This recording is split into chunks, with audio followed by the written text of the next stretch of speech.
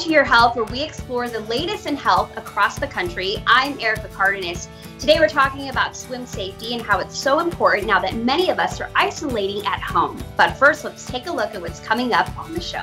We'll talk to the Hubbard Family Swim School about how to keep your kids safe around the pool, a dentist office your kids will enjoy going to, and living a more active lifestyle without glasses. All that and more in this episode of Your Health.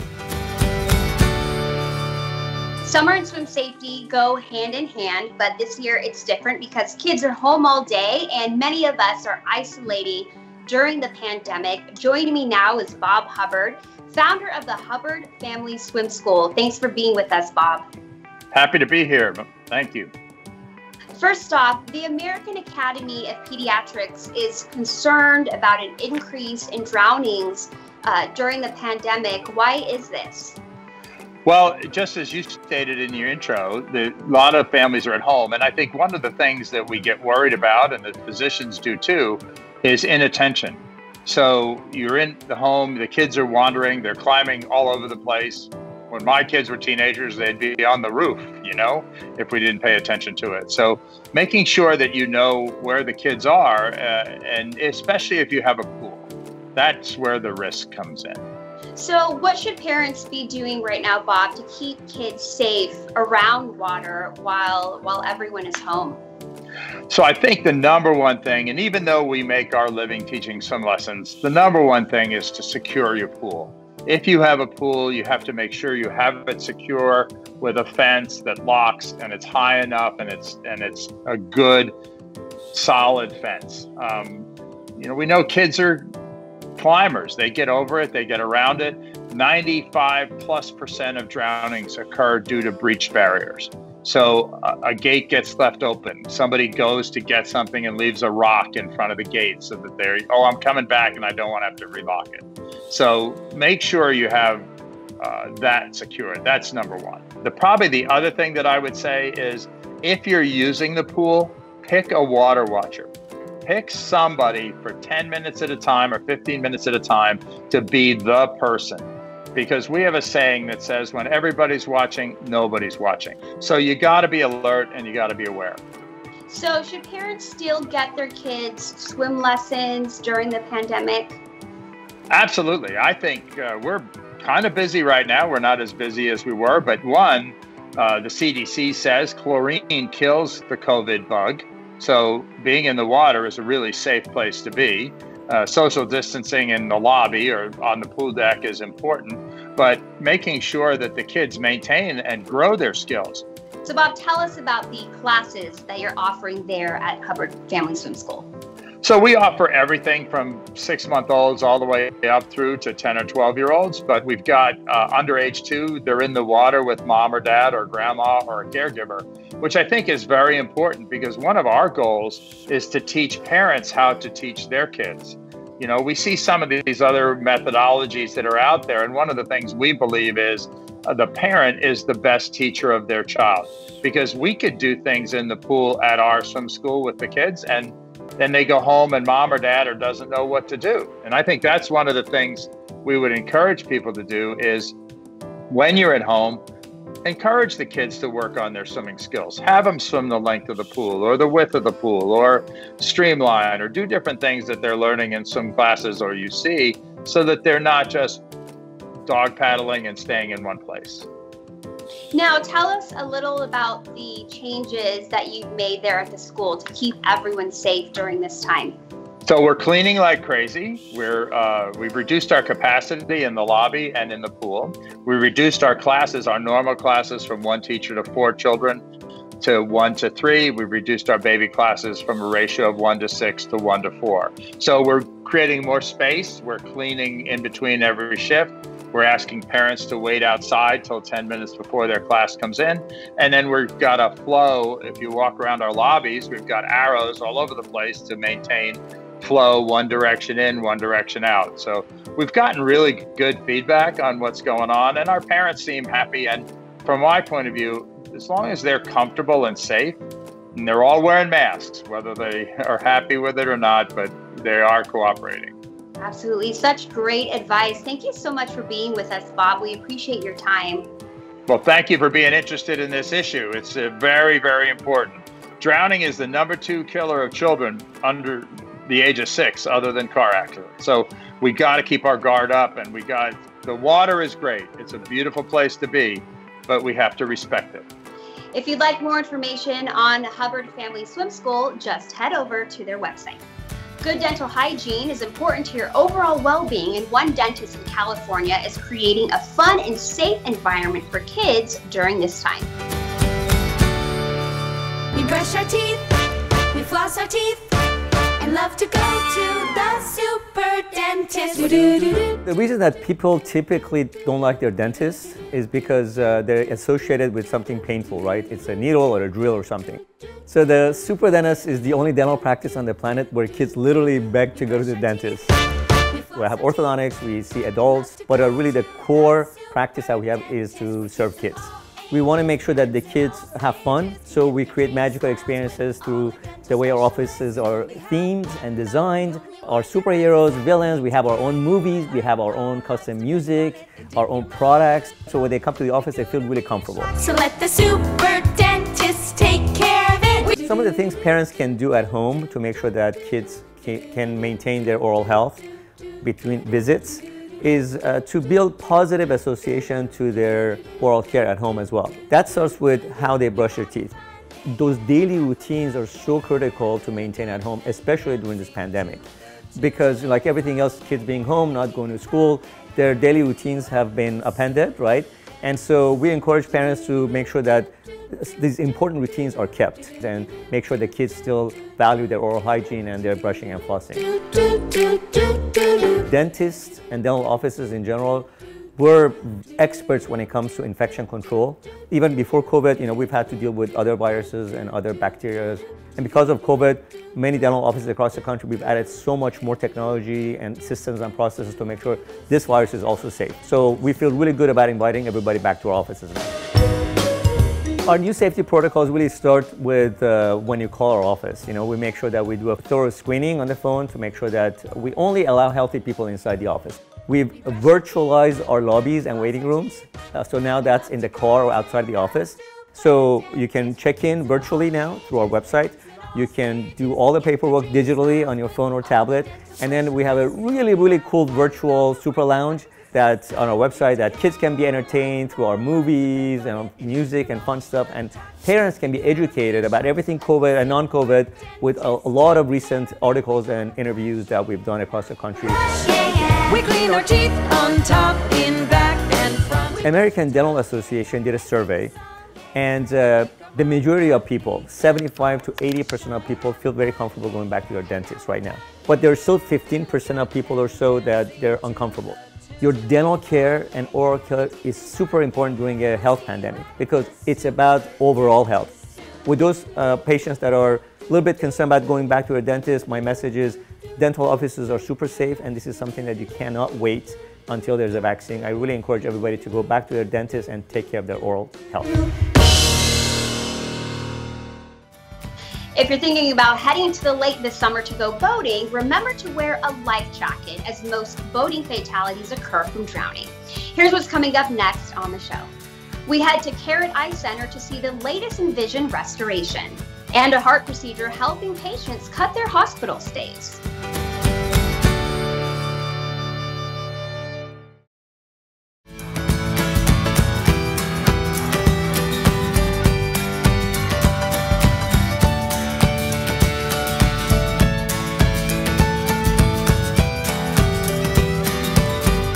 Living an active lifestyle can sometimes be hard while wearing glasses. The doctors at Carrot Eye Center show us a procedure to free you of your spectacles. Hi, my name is Matthew Hammond. I'm a surgeon and owner here at Carrot Eye Center. Today is a great day because we get to do surgery on not only my best friend and partner, but my other surgeon here at Carrot Eye Center, Dr. Michael Harrian. So we're going to fix his vision. Hi, I'm Mike Harrian. I'm an owner and a surgeon here at Carrot Eye Center.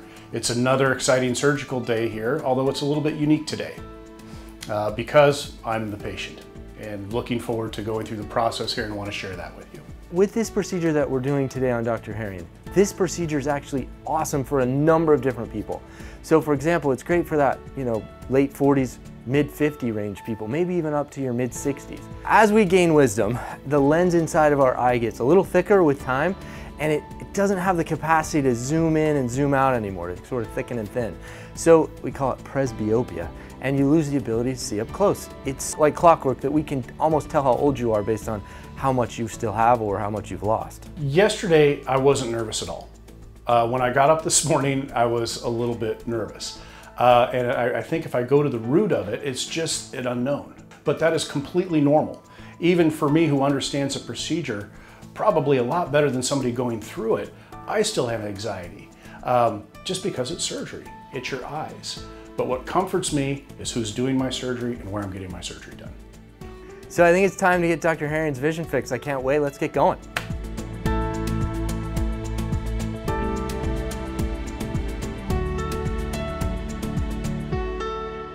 Everything's centered up beautifully.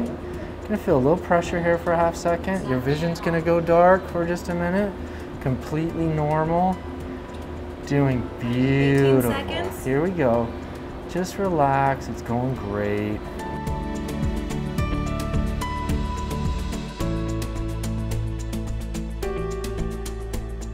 And that's it. You're all done, brother. I can't thank you guys enough. That was just really, really smooth from beginning to end. So it's been a little bit under 24 hours. I've had LASIK surgery to both eyes. Coming back today, my pre-op or my post-op vision check was 20/15 in the right eye, 20/25 in the left eye, which is exactly what we expected for the blended vision. I really am having no discomfort whatsoever. At Carrot Eye Center, we have a lot of tools at our disposal. And depending on what the patient's needs are, what they want to accomplish for their activities of daily life, we want to be able to custom tailor a refractive procedure. In my case, it was a blended vision so that I don't need to use glasses to see distance or near. I'm post-op day 1, not even 24 hours, and I'm thrilled.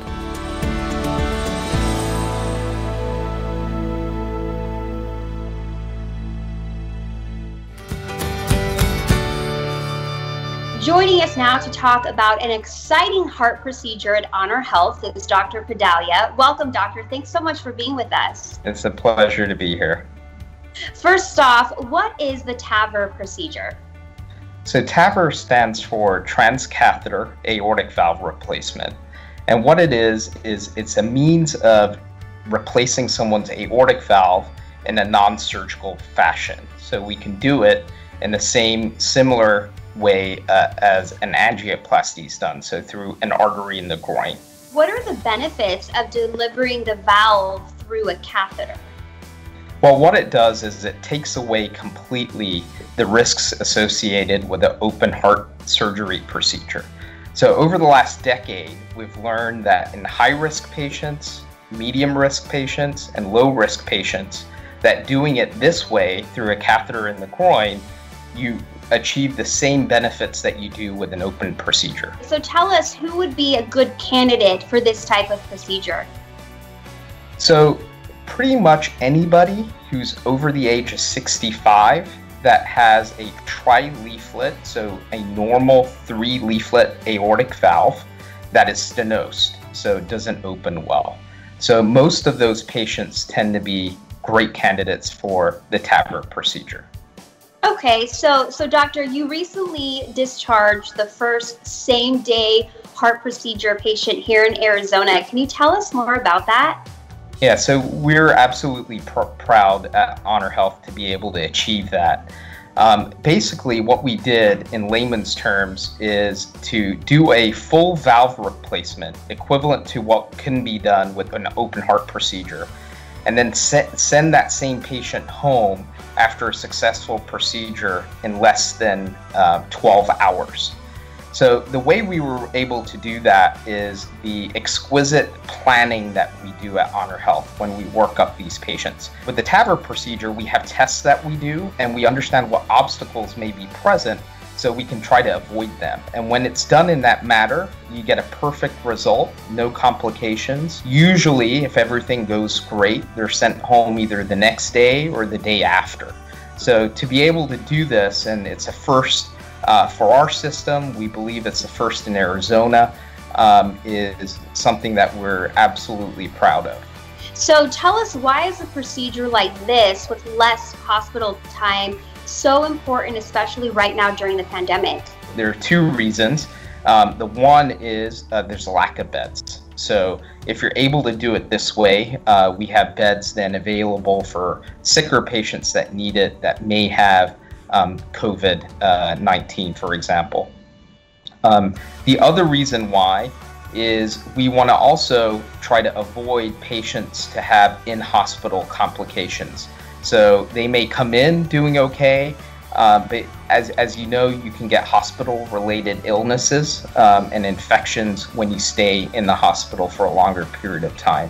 So it helps with that in addition to the economic benefits of sending a patient home the same day. Doctor, thank you so much for your time. We appreciate you being with us. For more information on Honor Health, just head over to their website. One of the best things you can do when it comes to water safety is to learn CPR. Check with your local community centers or the American Heart Association for in-person or virtual classes. Here's what's coming up next on the show. A center that has a unique approach to help people struggling with addiction, and why intermittent fasting may be a good choice for you.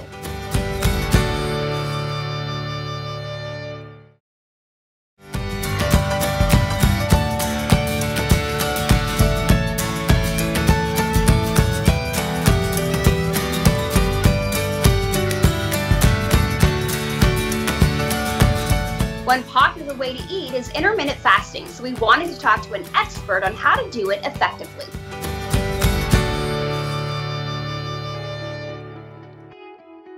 Intermittent fasting is another fad that I see quite a bit in my office, which basically is where you eat for a certain period of time during the day, typically 8 hours, and then there's 16 hours where you're fasting.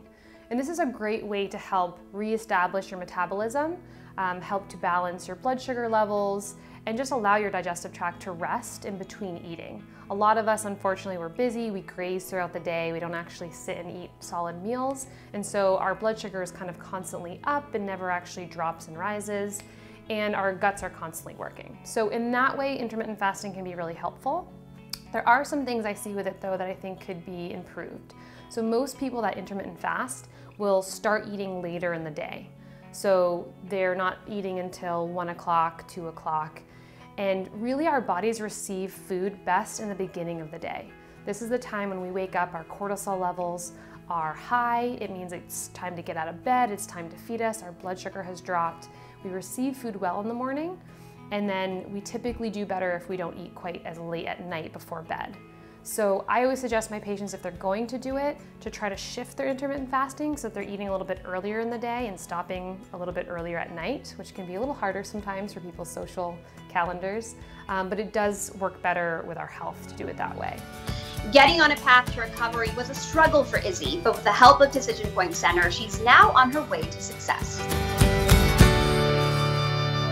Where I grew up was like, if you can keep doing the stuff you need to do and you can still manage to get messed up, then like it's fine. That lifestyle stayed with me. It was, if I had a good day, I wanted to get drunk. If I had a bad day, I wanted to get drunk. I lived with my good friends at the time, and I guess they got to see me behind closed doors. I kind of tried to play it off like, I'm fine, everything's fine. Like, I didn't want my problems to be like a burden on them or kind of seem like I was like throwing a pity party for myself. They got to see me become like an isolation drinker and disappear kind of inside. Like, people talk about how when they go to treatment, they're like in a shell of themselves, and like that's what it was. They've been talking with Decision Point, and they gave me an intervention, and they said, we can't help you, and like we know you can't help yourself, but like we're taking you to some place that can, and it did. Decision Point has done so much for me. I don't even know where to begin. Their group therapy is awesome. Like, I had never been in that type of a setting before. They wanted me to talk about my problems, and like I've never really had that. My feelings and hardships, they were important, and they made me okay with myself in ways that I had never been even before I started using drugs. I've had friends that were girls my entire life, but it's never reached the level of depth that it did when I was there. A&R was awesome, activities and recreation. They do a really good camping trip. It's a lot of fun. We also did, recovery-oriented exercises, like we had time to kind of meditate in the forest alone. It was just nice to be out of a treatment setting and being able to enjoy myself and knowing oh, this is actually gonna be possible. They set me up for living a life outside of treatment. I still live in Prescott. I go to meetings in my home group. I work at a restaurant here, and I also house manage. I fellowship, and I just surround myself with sober people. It's crazy that I can wake up and know that I'm capable of living a day, going to work, getting errands done, doing things that I never used to be able to do without either being on something to give me the energy to get through it or drinking something afterwards to reward me. That's something that I never thought that I would have for myself. Thanks to Decision Point, I've been sober for 16 months.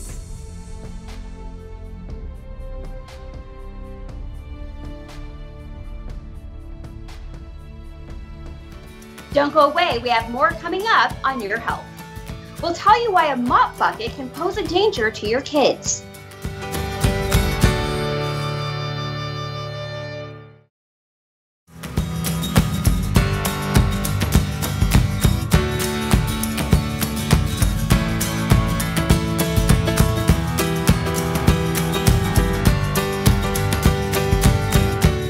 We want to thank Bob Hubbard again for his swim safety advice. Before we go, here are a few more water safety tips you may not have thought of.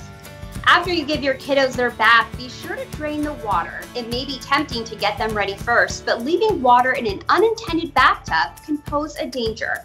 Also, be sure to empty buckets after mopping floors or cleaning the car. Toddlers tend to be top heavy and can fall into a bucket easily and not be able to get back out. Even an inch of water can be deadly. Finally, keep your toilet lids closed. Any kind of water can make a kid curious and lead to danger. Thank you for joining us on Your Health. Please stay healthy and well. I'm Erica Cardenas. See you next time.